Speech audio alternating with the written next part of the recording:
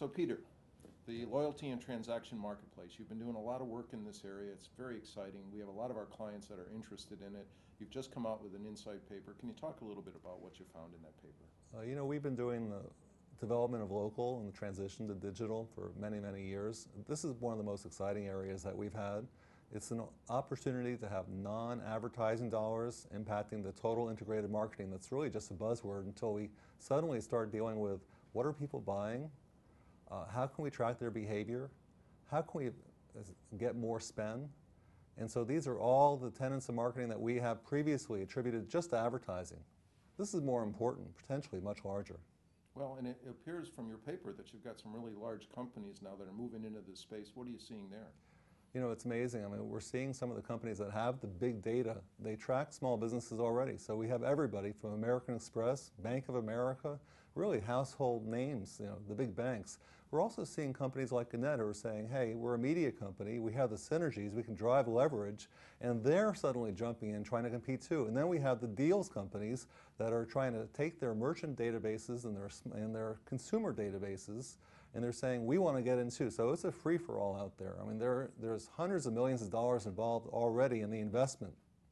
Well, your comment in the paper that this could actually displace advertising in many different cases really hit home for me, having tracked advertising for many, many years.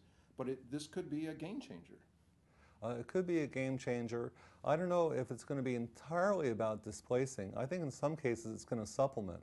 It's sort of like what we saw with TV advertising and the web. You don't want to get rid of that brand awareness that you have with television advertising, and there's no reason to throw it all in the kitchen sink. Right. Well, is there any nuggets that you would share at this point from your paper, a couple of things that we might take away? Well, we're talking a lot about big data. It's one of our major themes. The question is, how does it apply to small businesses? And that's what we're learning. Is some of this gold plating something that maybe will be more mature in 3 or 4 years? This is what we're tracking as a company. Well, can a small company survive in this environment? Absolutely.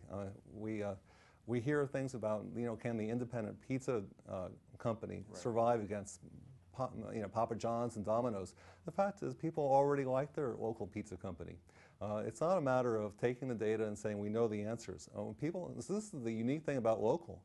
People have habits. People know where it is. If you don't have a map to your local place, well, maybe you already know where it is. You don't need to have a map. But it certainly is a tremendous asset. And it's a new welcome wagon, of course, for new consumers. Well, and as you say that, the thing that strikes me is this national to local, which we're really focused on this year.